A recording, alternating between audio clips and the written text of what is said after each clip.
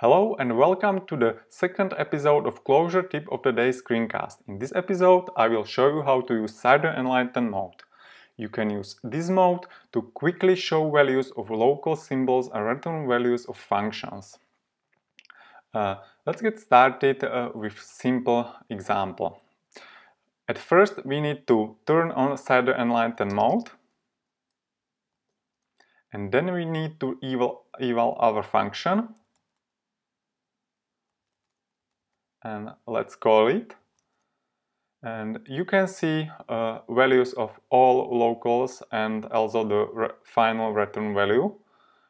If we call it with another argument, we can immediately see the changed values.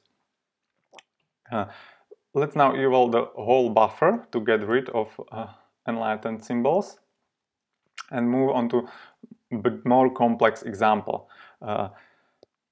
We can start with evaluation of our two functions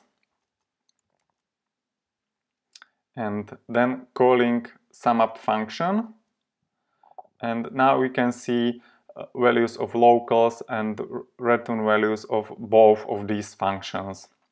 Unfortunately, in this case it's quite limited because we can't see all of the elements in a result of small bug function, and also we can't see the intermediate results in threading macro in SumUp function. The number of elements shown by Cider Enlighten mode is hard-coded to 3, and you can't really change this. So it's somewhat limited in this case. Now let's try alternative implementation of SumUp function, which uses more locals to store intermediate values.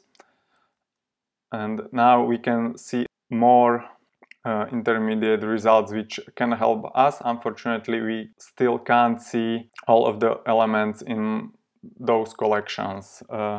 What we can use here is a simple Cider Tracing, which we can turn by Cider toggle trace var on small bug function, and when we call SumUp function again, we will get the return value from small bug function, and we can see that there are only 14 items in a collection, but we expect that there should be 15 elements, so we can quickly fix this function and finally get the proper result. Okay, that's all I have for you today. If you want to learn more about Cider Enlighten mode, you can always check official documentation. You can also study the source code. The core function here is Cider handle Enlighten in Clojure Emacs Cider, and you can find the hard-coded limit on print length in Cider and REPL repo, and the function is called PR, very short, and this is also the explanation why this length is pretty limited. Thank you for watching and stay tuned for the next episodes.